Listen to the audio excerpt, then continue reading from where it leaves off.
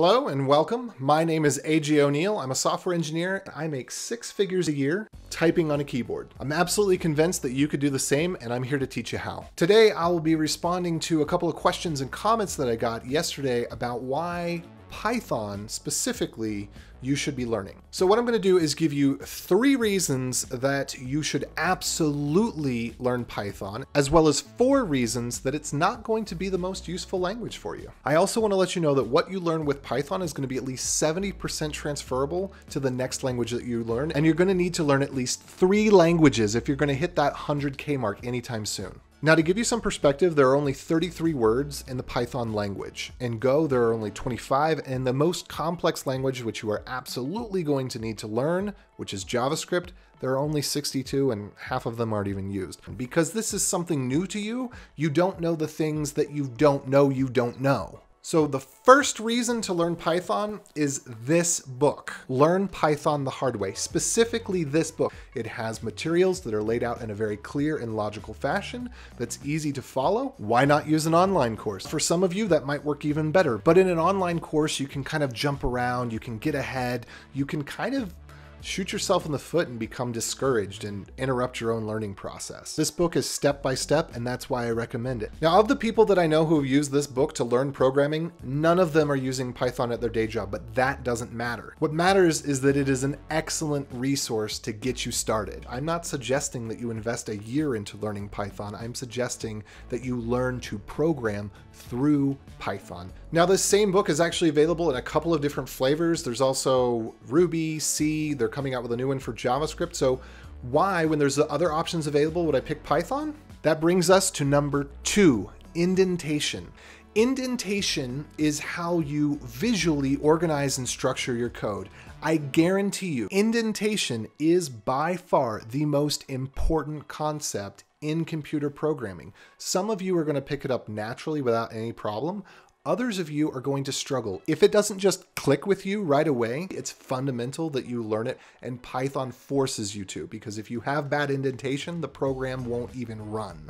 If you don't get indentation, all you'll ever be is a code monkey that knows how to copy and paste. The third reason to learn Python first is that it actually is a useful language. It does a lot of things good enough so that you can start to explore on your own and be productive. Its most specific use case is data science. Most of you are not going to go into that. It's basically taking really big spreadsheets and crunching numbers with Python libraries like pandas, scikit, and fbprofit. So if you want to learn more about that, that's where you're directly going to go next. Now, with all of that out of the way, before I go into the reasons that I don't think Python is going to be your most useful language that you learn, I want to remind you that you're going to have to learn 3 languages.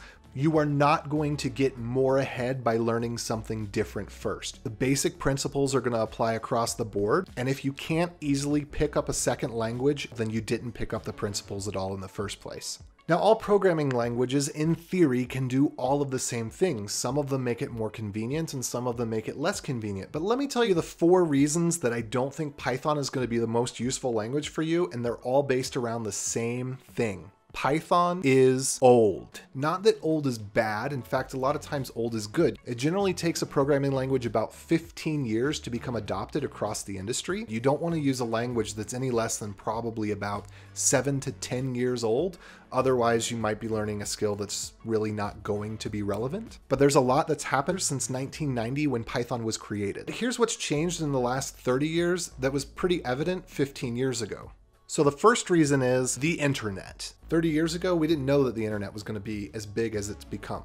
That's important because 30 years ago, people who were designing languages weren't designing languages with easy built-in networking functionality, and Python suffers from this. Yes, it was added, but no, it doesn't work well. At least not nearly as well as other languages that we have like Go, Node, and Rust. Number 2, whereas 30 years ago, only supercomputers had multiple cores, now everything from your phone to your gaming system to your laptop all have multiple cores. Python just doesn't do this well. In fact, it's not that it just doesn't do it well, it's that it's really difficult and convoluted. It's almost like programming for multiple cores in C, which is over 50 years old. The third reason, 30 years ago, there were a dozen different operating systems. Today, there's really only 3. You've got Linux, which is on most computers, including Android phones, DVD players, etc. Then you've got Mac OS, which is on the iPhone and Apple computers. Lastly, you've got Windows, which is predominantly just on desktops and laptops, which are most of the computers that you and I think of as computers when we interact with them from day to day. Whereas most modern languages make it relatively easy to write a program that's going to run on each type of system the same,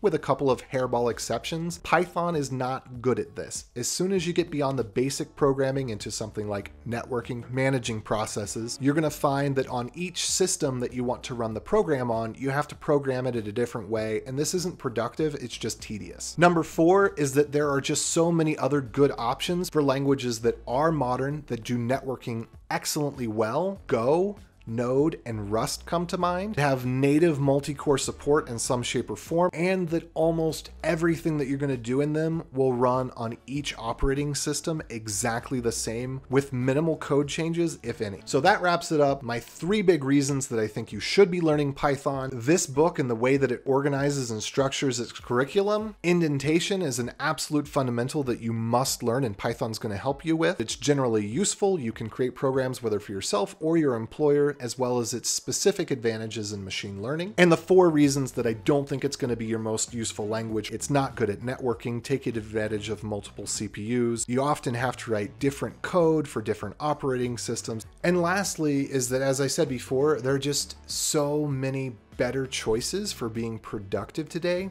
that are going to be easier to become an expert at, that are going to provide you with higher pay, and in which there's higher demand, generally speaking. Of those languages, my top recommendation would be Go, and nearly 100% of the knowledge that you gain in Python is transferable to Go. So as I said before, my number 1 recommendation, and I can't stress this enough, if you're not a self-directed learner, if you're an instruction-directed learner, you need to pick up this book. It is your first step, whether you're going into a boot camp or you're going to go straight into the job market, you need to pick this up first. I hope that that was helpful. If you want to hear more along this vein of how to become a software engineer, go ahead and hit subscribe, because that's what I'm going to be talking about over the next couple weeks and months. So see you around.